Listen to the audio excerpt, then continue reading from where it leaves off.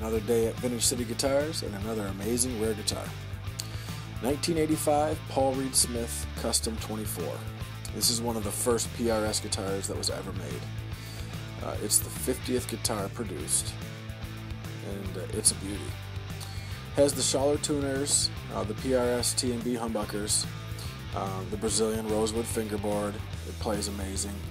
It has all kinds of mojo. Comes with in the beautiful iconic vintage yellow finish. The guitar has it all.